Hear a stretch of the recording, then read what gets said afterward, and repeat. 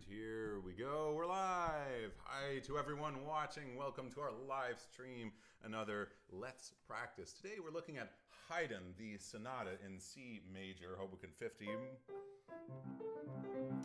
One of the more, let's say, I think it's really one of the most famous of Haydn sonatas. One of the most beautiful amongst many, so many of them are amazing. Haydn is really an incredible composer. So for everyone who doesn't know Haydn, I really encourage you to check him out. It's maybe a personal thing. I love Mozart, I love Beethoven, but Haydn has a special place in my heart, in the heart of a lot of pianists, I think. So here it is, the Sonata in C major. We're going to look at so much we can look at. So, I think we're just going to have fun with this. If you guys want to throw some specific questions in the chat, go ahead. I'll try not to go, I think I'll try not to go too much in detail because I could probably spend 3 hours on this sonata. So I'll try to keep it interesting as much as possible. And what else? Haydn. Haydn is the father of the symphony. The symphony is a creation of Haydn.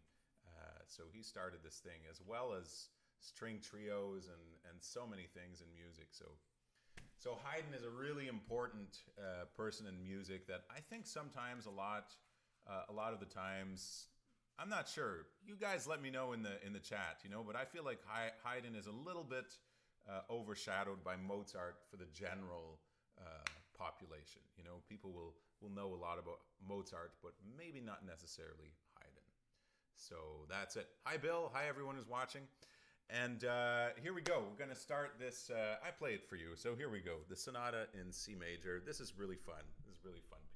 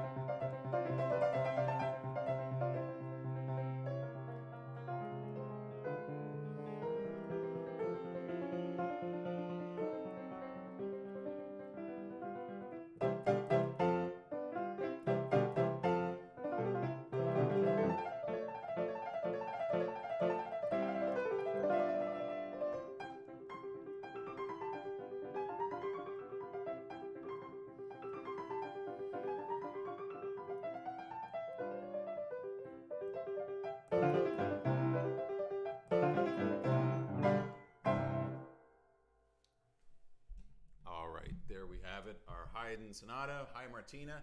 So, all right, let's get into this. Had to play that one through. Haven't played it in a while, though.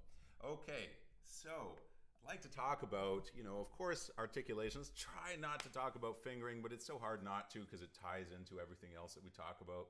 And, of course, I want to go into a little bit the shapes and the forces of gravity that we have in this music.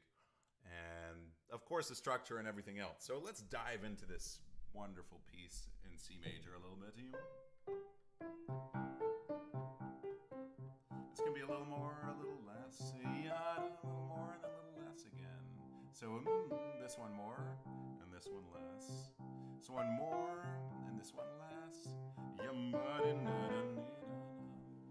So many little interesting things in classical music. It's like little small things put together compared to romantic music is like one big huge thing. So you have and again within a crescendo. So all these little things. There's something very spontaneous about it too, That's what we have in this classical music is instead of playing it like this would be a really romantic way.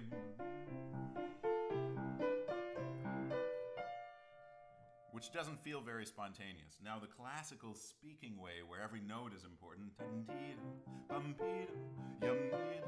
it's like there should be a little breath in between every little thing that we have there. So that's kind of normal, right? Then we really have a classical feel to it. Right? Just beautiful C major chords. Just C, G, C. Short, short, short. I think maybe a lot of people make that kind of mistake. They go, or they do this. So keep them exactly the way they're written. By the way, I like to use, especially with Haydn, the Wiener Urtext Schott Universal Edition. I think this is the best for Haydn. And I have a photocopy here because I just have so many things written in the score. So, yeah, short, short, short.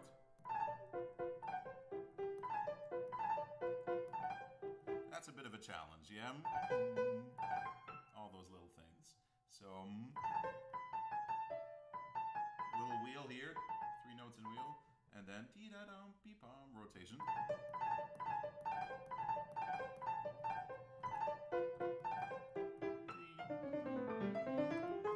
So look now, let's look at the forces of gravity here a little bit.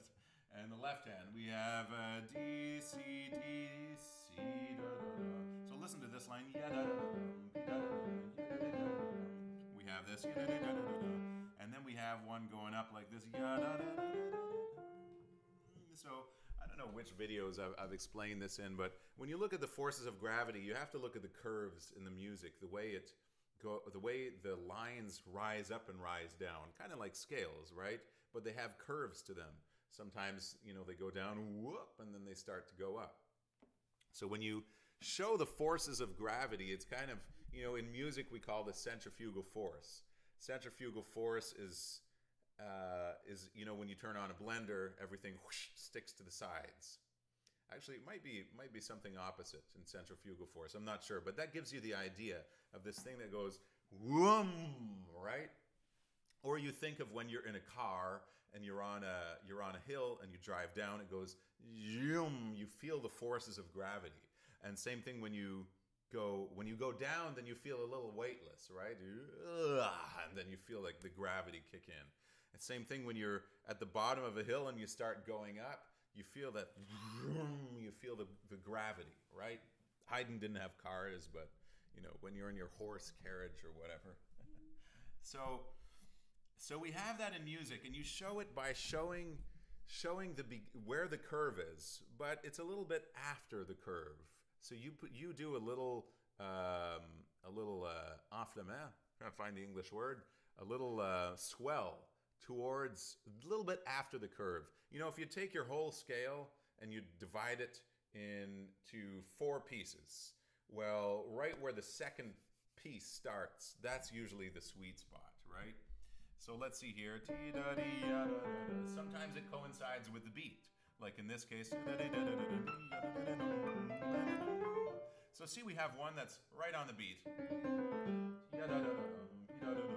And now one that's really off the beat.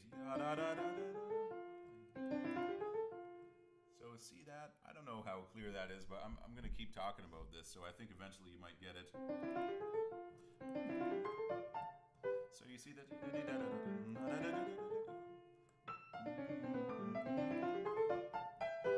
And that's sometimes that little sweet spot. It might be 2 notes or in between 2 notes. You know, like in this case,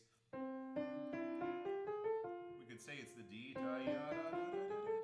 or it's kind of between the D and the E. It doesn't matter. We don't have to go. It could be, right? Now that's just personal. I've always played it this way. I don't know why, but it's actually I can't do it differently. I've played it for too many times. Now this is kind of like a silly conversation, really. We have, and then again. So this one a little bit more, a little less, more.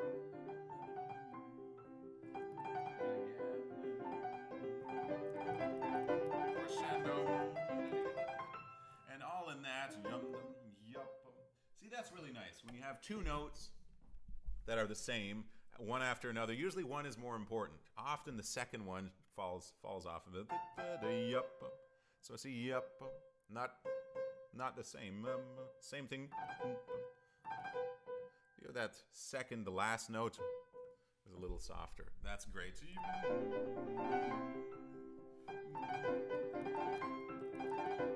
Now start soft again. Crescendo. This is a fun fingering, you know. I used to do this like this: 5, 4, 3, 5, 4, 3, 2. And then, you know, someone gave me the idea to do this 4, 1 everywhere. And I like that.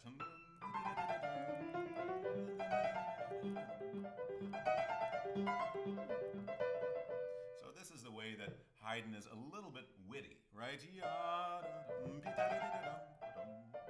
Now this time, something a little different. Again, we have that force of gravity. See on the D. C, D, F. We could go into articulation a lot also here, you know.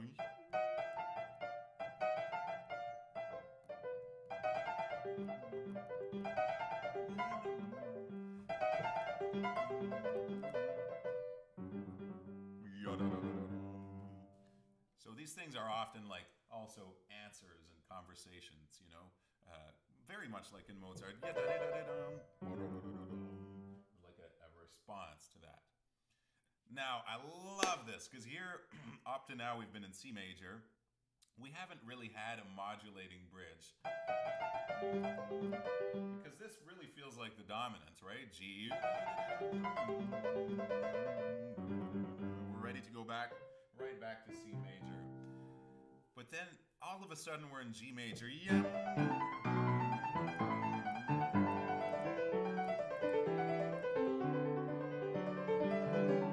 So that's really wonderful. Yum, bum, pa, da, yum, bum, pa, and da, da, dee, da. Isn't that beautiful? Da, dum. Now in the right hand, let's look at the curves again. Ya, da, da, da, da, da. You see that? Okay, if we don't show the curves, maybe you do crescendo to the highest note. Right? Much less interesting than putting it somewhere in between, somewhere around the beginning. So see, now we show those curves.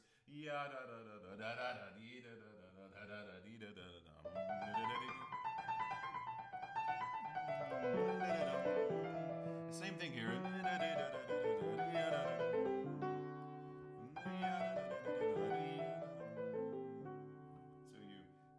Now they line up with the beats. Isn't that nice? The F sharp. We could say it's also the F sharp and the E. Maybe all the way to the D.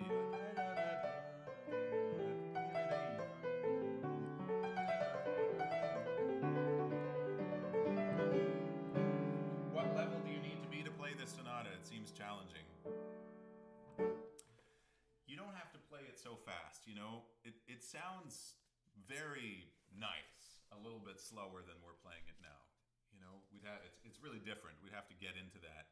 And you know, when you put a metronome on these and you get the rhythm exactly pure in these things, it's really satisfying, even at a not too fast tempo. So this could be yum, dum, yum, 2 and 3 and 4 and 1 and so, you know, let's say an early advanced student could play it, but it's, you know, it's an advanced piece.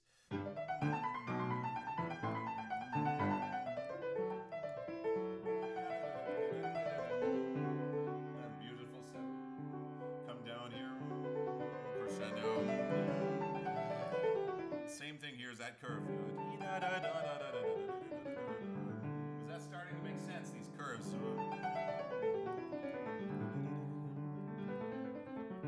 Oh, this is one chord. All our 5 function in G major. Now, yep. I like this finger. 4, 3, 2, 1, 4, 3, 2, 1, 4, 3, 2, 1. And these from the keys up. Yep.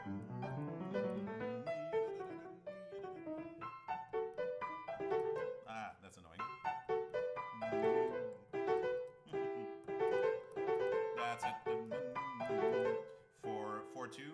Well, let's do from up down. 2, 4, 1, 3, 2, 4, 1, 3.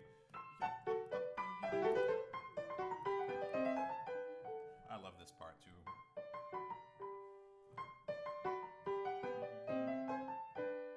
Again, the articulations, you know, it's so much more interesting to play it that way than. So you have yep.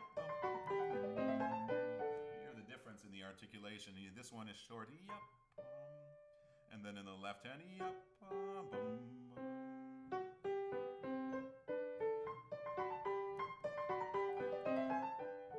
And the other thing we have here is, again, we'll come back to curves. I think that's really the thematic of this video. You show that change. Right? Okay. Let me change this tab here. All right.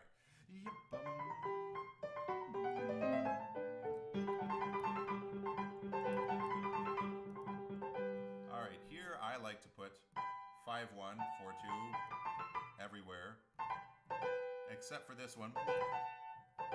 That's the tough part. You can put 1, 5, 1, 4, 3, 5, 4, 2, and then go back to the other finger. There's other ways of doing it, but you know, you could do that. It's not very good.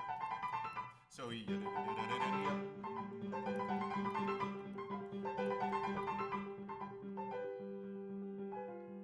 now we get into something a little more melodramatic, melancholic.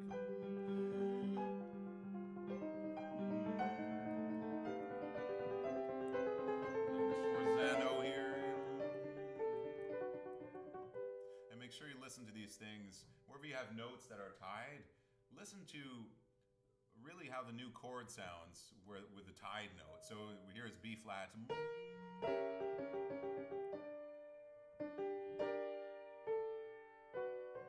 you hear that? A little bit like we were doing in Clair de Lune. You hear that? Where it's tied.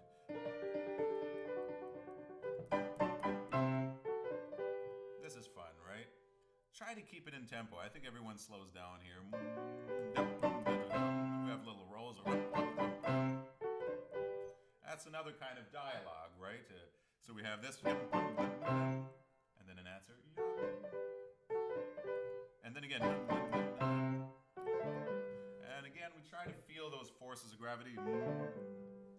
I mean, really what we should go into more when we're talking about forces of gravity is the technique, you know, how to connect this all in the body, because the forces are not just something that you do, you play, it's something you feel, and then they come out in the music, and there's a way of doing that. So if you haven't checked out the video about the lower body technique, playing with the lower body, best technique video you never saw, something like that, check that out. You know, that's really good to have that kind of connection. For something like this,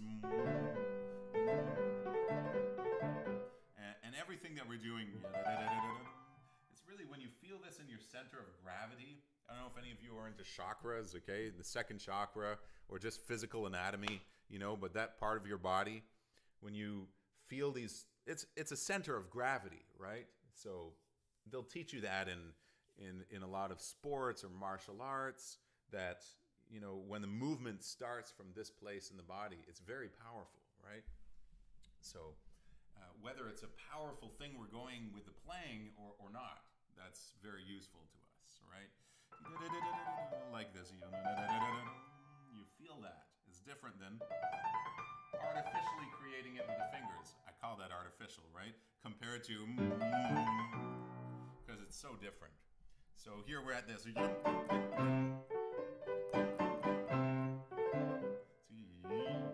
bring it in. So you have that kind of feeling. Again, forces of gravity, centrifugal force. It's like something goes, whoa. That's what we're looking for. Yeah, that is a little tough.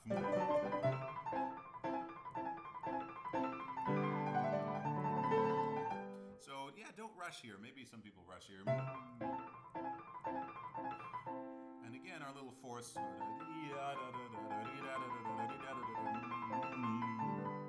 how that last one is different?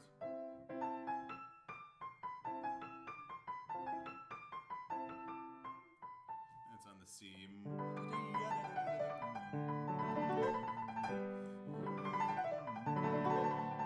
Again, there's our little line, right? So you'd place the second group of three in the right hand.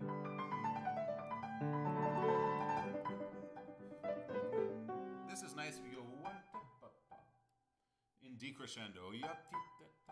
So that last G is pretty soft. Same thing at the end of the piece.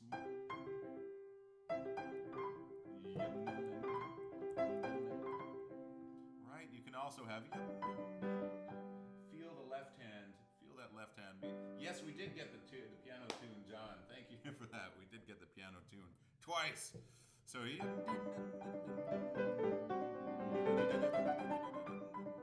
again, those forces of gravity. So try this out, especially in your classical music, but in the romantic music, it's the same thing. It's just that usually the scales are much longer, right? So instead of yada-da-da-da-da, yada-da-da-da-da, you have things like that, right? So see,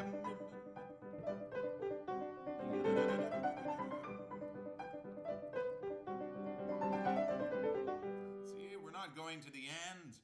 We're not starting from the beginning, and we're not going. It's somewhere where the curve begins, you know, after the curve has begun.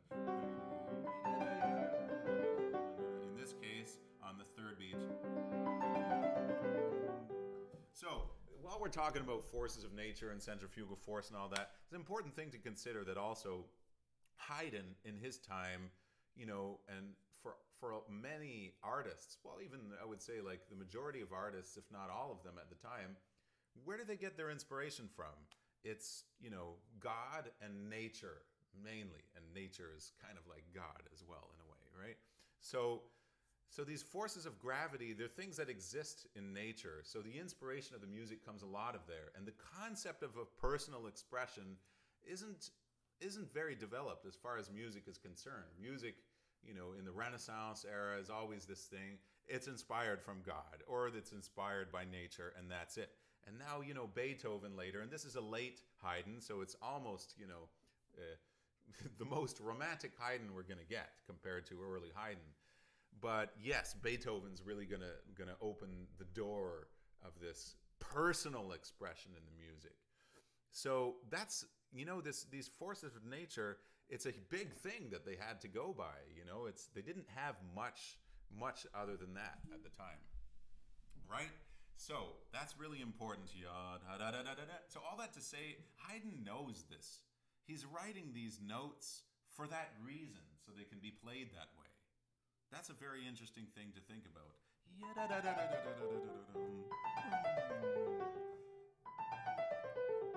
These are just natural things that people feel as far as, you know, the forces of nature and gravity is.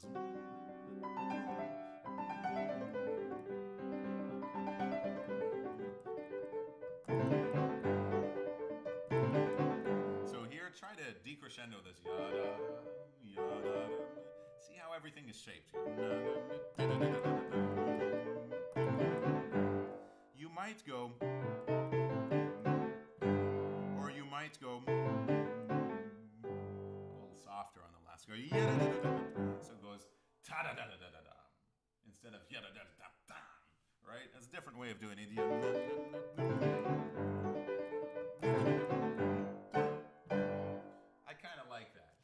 Adds an extra dimension to it. Yada da da da da tam.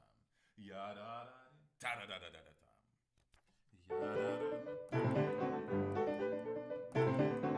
That's actually, I don't quite have it yet because we should have that one. Yada da da da. That's it. That's it, right? Okay, the development in G minor we started. Isn't that wonderful? We just start out with our theme in minor.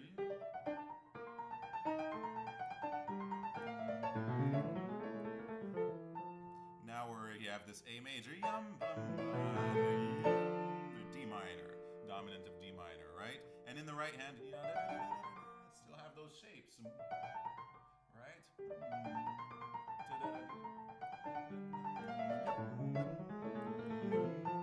We also have short, we have an eighth note, and a quarter note.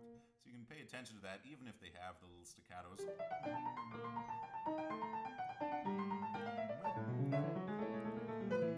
Same thing in the right hand. Short, less short.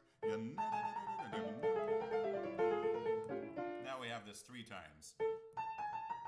Right? We have in the right hand, left hand here, and then a middle voice. So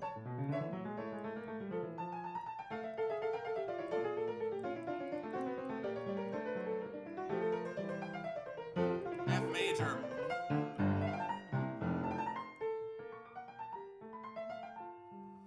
Right? Isn't that exciting?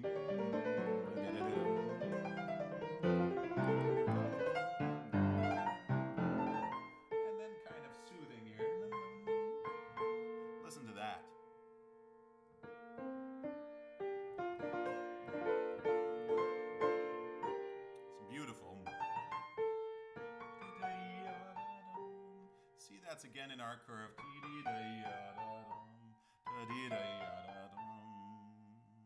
Or I just like to show the curve, honestly. And this one more, and this one less. Just like we did in the beginning of the piece. Remember? A little more, a little less. A little more, a little less. Same thing.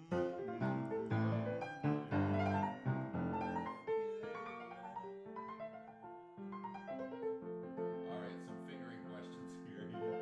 Any tips for the trill? Is this, which trill? Can you just be specific about the trill so I know which one it is? Bill says, can you briefly talk about playing classical versus romantic music, where you classical emphasizes each note? Great, yeah, good question. I think we've already started to touch on that a little bit.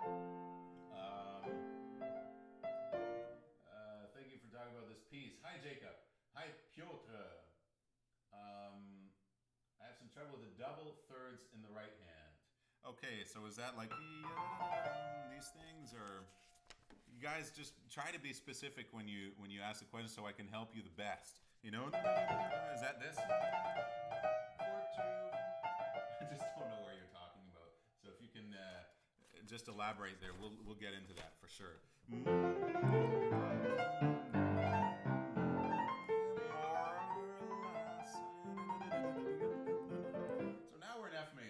First time we've had the theme in F major. We had C major, then we had G major, and now we had G minor, and now we have F major with the octaves and the bass and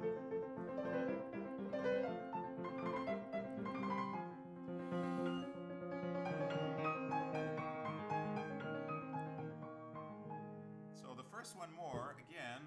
Here's our little shape we want to show on the second beat here. Sforzando here, and then 1 and 2 and 3 and 4. I remember playing this for my teacher years ago, and a little like this. And he wanted me to play like this.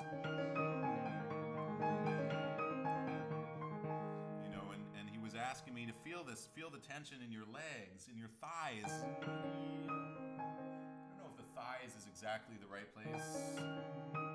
Let's see how you connect that to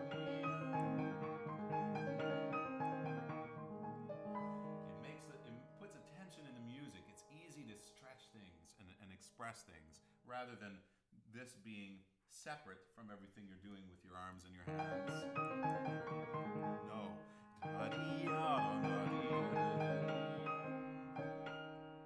This is important. So again, check out the video with the lower body technique.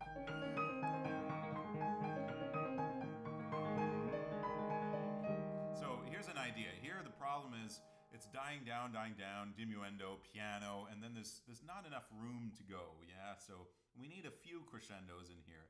This can be a little less, and then again. And then here, come back to here, piano, but sustain a little bit, so it's not too soft here.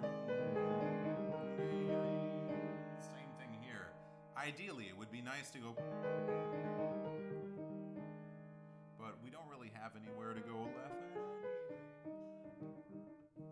So it's a little dangerous to get too soft too soon here. Just, you know, be conscientious about that, you know. Measures, just the first few measures. B, A, G sharp, V. This stuff. We're talking about these ones. Yeah, let's look at fingering a little bit. You can do 4, 3, 2. Okay. Oh, these. I see. These ones, okay. All right, so you could do 4, 3, 2, 3, 1. 4, 3, 2, 3, 1. Another one you can do is 4, 3, 2, 4, 1. I don't use that. It's not bad, though. I'm probably more precise with that. I don't know. I think it's also... It's more interesting. When I put the 4, it's more interesting. Same thing here. So yeah, for sure, that's a challenge, right? That's a challenge for any pianist. Also with the fast 4, 3, 2, 3. That's it. Exactly. Yeah, that's it. A, G, F sharp, G. Okay. Yeah. Okay. In G major, G major. I'll get the score out. Yes, I can. Yeah, it's tough, right? Those trills are tough. So, okay, here's a little exercise. Let me give you an exercise for this. When you have something like that, one thing you can try is, you stay very close to the keys when you play. Or it really does sound better when we put that 4 there. Okay, the other thing is, of course, probably the reason why you hear sometimes when I play it, the second A, we don't hear it. We have that problem. See that? That's because this one is played too low. So the higher, see, the piano can do it. It just needs to be lighter. The higher you are in the key, the better the note's going to repeat. Now, okay, the exercise. You're staying close to the keys. Lift the fingers that have finished played. That gets a more clear sound. So really, you practice this like this. Play the 3, lift the 4. Play the 2, lift the 3. Play the 3, lift the 2. So the lifting of one finger, it makes the other finger play. It's kind of like there's little pulleys in the hand that are doing this. It's kind of like one movement, the playing of one finger and the other finger going up. That makes it a little more crispy, more clear. You can also try, remember this exercise? Of course, you have this going a little in the front, right? And if you do put that 4, don't forget, it's in rotation with the thumb. Now you can try also pull the fingers towards you so you feel this part of your hand, the metacarpals, like when you see a skeleton, the bones go far into the hand.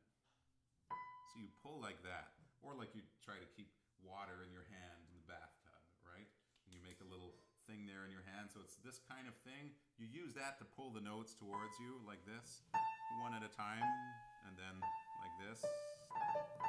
And it really makes a difference. You'll find you have that grip on the keys along with all the technical movements which are played in the front, right? So that's really helpful. Pull the keys towards you. Let's go on here. Okay, we're at that A flat major spot with the pedal. Thanks for that, Jacob. Happy to hear some people are playing this piece. Right, so now, open pedal, he writes. Very experimental things, and who knows what kind of effect that had on the pianos that Haydn had. But one thing I find really cool here, you can leave the pedal. It's a little bit messy, but we're pianissimo. Blurry. And then when you get here, it's super clear. So that can be a nice effect. If you don't want to leave the pedal all the way, you could change it a little bit, shake it a little bit. It'll have more of the effect of Haydn's piano, which didn't sustain notes that long anyway.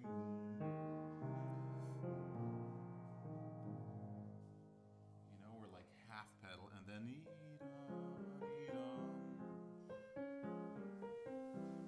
and then it's a really nice effect when we go from that really blurry kind of thing here,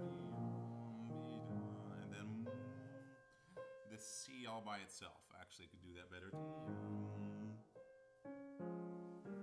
Exactly the way it's written with the silences. Lift the D, lift the C. And remember that thing we had? A little more, a little less, a little more, a little less.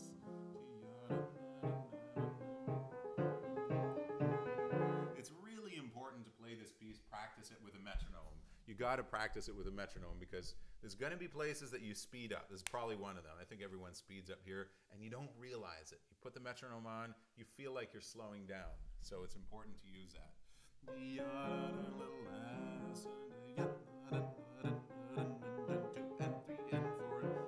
crescendo starts, right? So look at that, we have group it this way.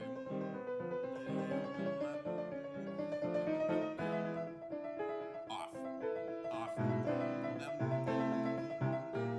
Yeah, those probably should be separated.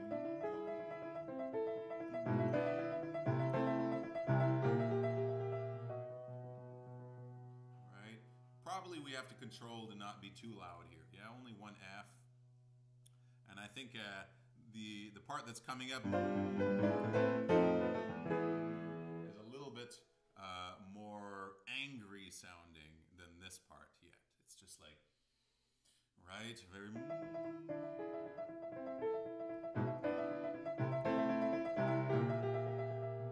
This dies back into here, piano.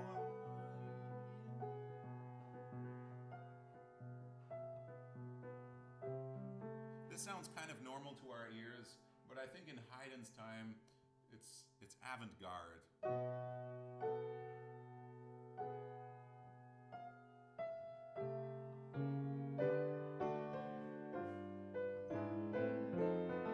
We'll have some of that in the third movement.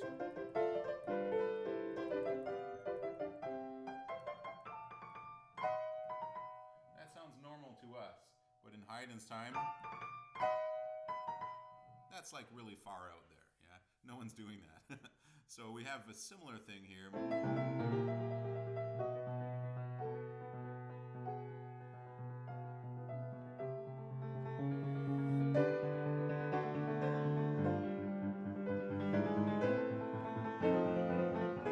Here's the angry part too.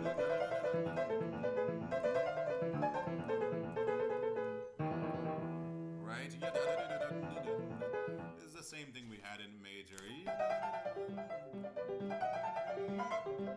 Same little joke in there, even though it's angry sounding. E minor.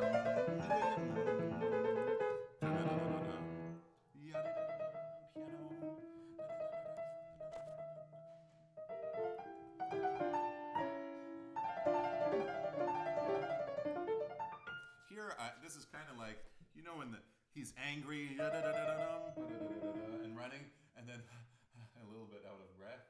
It's kind of like that, you know.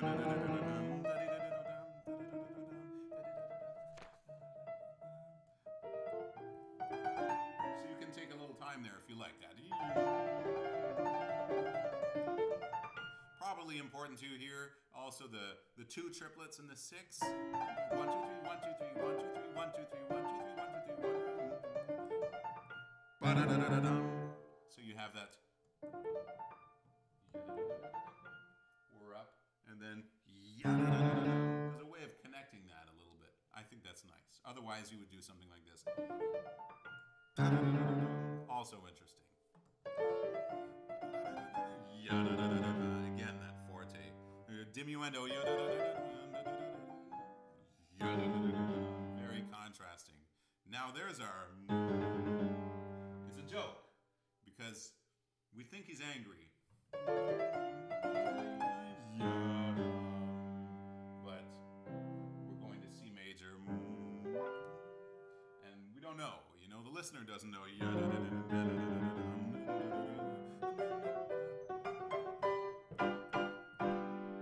Finally, it's like he's only pretending to be mad now, right? And then he just starts right again like that. Also kind of funny, right? Now a little different, we have I think I forgot that when I played it. Here's our recap. And now a little variation on the beginning. We have these. So another nice idea here is to do these in decrescendo. 1, 2, 3, 4. 1, 2, 3, 4. 1, 2, 3, 4. And we want to show that one. The first beat of that bar. Just like in the beginning of the piece. And now you can do the opposite. 1, 2, 3, 4. 1, 2, 3, 4. 1, 2, 3, 4. Hi, Max. I love your musical jokes. I love them as well. 1, Haydn is a master at that. And to resolve, listen. I'll get my D. C. Just listen. When you listen, you naturally stretch it. Forte in parenthesis, right? Or nothing if you're using, I think, the Wiener Urtext edition. So this doesn't have to be It doesn't have to be loud like in the beginning. It could be soft. And see how you can play very energetically without necessarily being loud. This is really diabolical. But, you know, you could always just take that note with the left hand.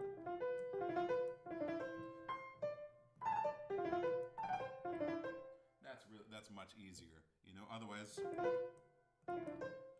I love doing it that way, but I still have a hard time. All right, we looked at that. The forces of gravity in the beginning.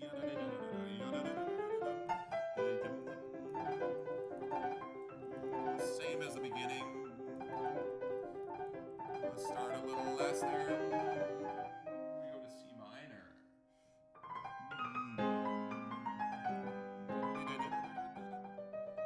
Crescendo.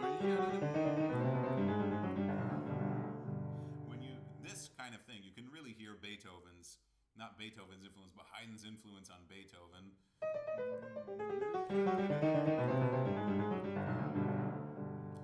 You know, Haydn was Beethoven's teacher, for those who didn't know. Haydn taught Beethoven in Vienna, probably a very big influence on Beethoven. Now this is like a music box, you know. The music boxes are invented in, I think, Switzerland around this time, right? And Haydn is, I think, familiar with them because he keeps doing these kind of music boxes. So you know those little things that you wind up in and it plays a tune? Sometimes you can even play it backwards.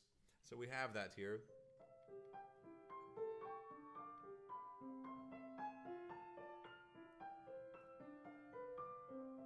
Right? That's a really music box kind of thing, and it's so beautiful. Now you have this thing again in the A major sonata. In the second movement, there's a kind of music box piece that's written, it's called Minuet al Rovescio, I think, in Minuet in reverse. And you read it front ways, and then you read it backwards, and it sounds beautiful. Even playing it backwards is the most beautiful of the two. We're going to look at that sonata in a few weeks. The A major, Hoboken 1626, I think, 26. All right, so this music box, again, when you try to get this sound, as I always say, squeeze the belly button into the spine so you remove some weight from the instrument. You'll find it, put the una corda on, you'll find it much easier to get that pianissimo sound, and then stay high in the key. So you attack high in the key. Again, it doesn't mean that you don't hit the key bad. It's just that the speed of attack, the moment where you create the sound is high in the key. Again, open pedal.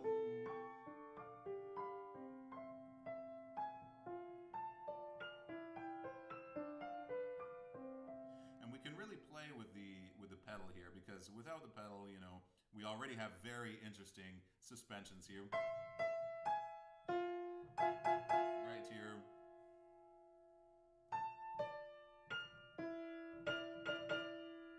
This is also beautiful.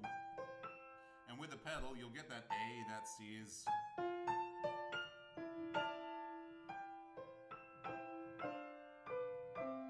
It's so beautiful. It's really an amazing part of this piece.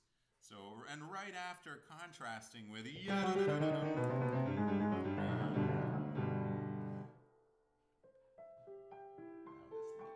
we have it on a music box. Is that the last time we have that theme? That's our main theme. That's the last time we have it. So isn't that nice? We'll just have the closing theme, which, by the way, it's almost the reverse of the theme. Yeah. So here's the last time he plays it on a music box.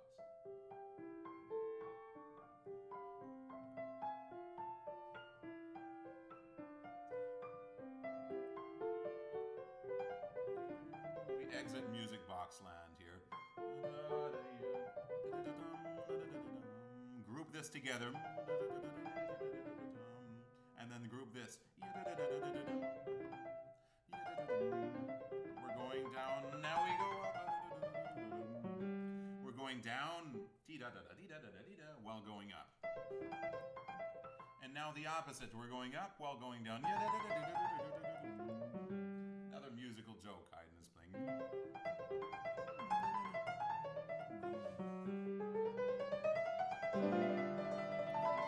How's that?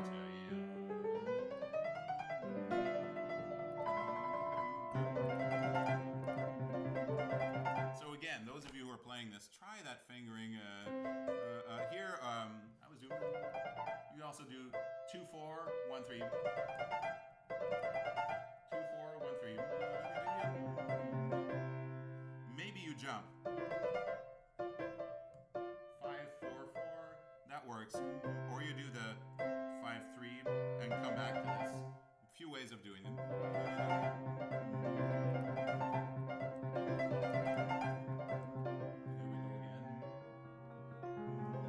Sforzando there. And here you keep the tempo.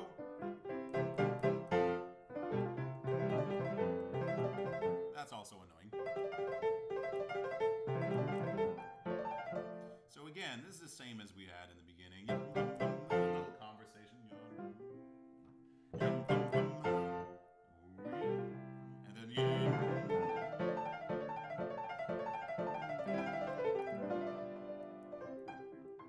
now here, this. See how that, the last C there, we have C, G, C. It's just like it's the tail of our little motive.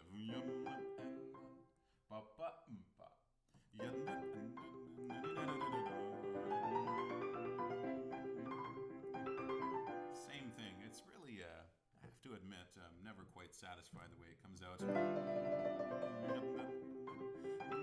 That's pretty good. So I find it helps a little bit if you feel that beat. Feel the second beat without putting an accent on it. The one in the left hand. So you have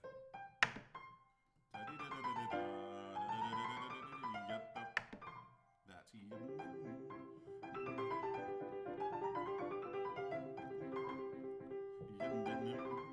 Also in decrescendo. It's like impossible to play. I don't know if I've ever been satisfied with it. That's the idea.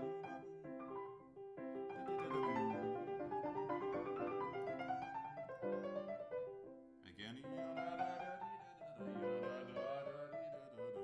Show those curves.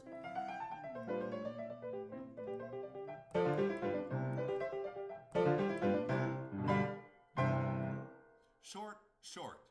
Don't leave the last chord long. Right? That's another thing that I think, again, everyone's going to do. Something like that.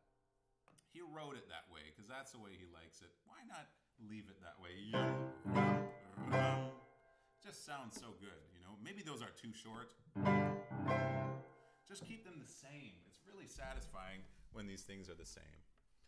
Okay, one thing we didn't talk about that I'd like to is this thing here. That's kind of complicated. Maybe we can talk about that a little bit. Playing classical music uses less pedal. Romantic uses lots of pedal. Definitely, Bill. There's less pedal in classical music. The notes, exactly as you said. Didn't you say that? It's more speaking. Every note speaks. Did you say that? Emphasizes every note. Yeah, emphasizes. I like to think of it as a speaking thing. Like every note is a syllable, is a word in classical music. In romantic music, like take Rachmaninoff, that's not the case, right? You have like all this fluff around a melody, you know? You have like a simple melody with a whole bunch of notes. It would be like, you know, in classical you have...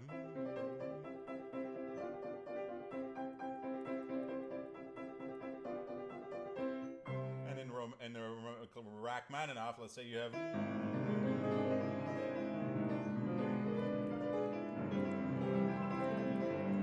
something like that, you know. So it's in that sense, it's very different, right? You have that situation where every note is speaking in classical music, and even if you have, let's say, it's all a C major, you don't want to leave the pedal because now the notes don't really speak.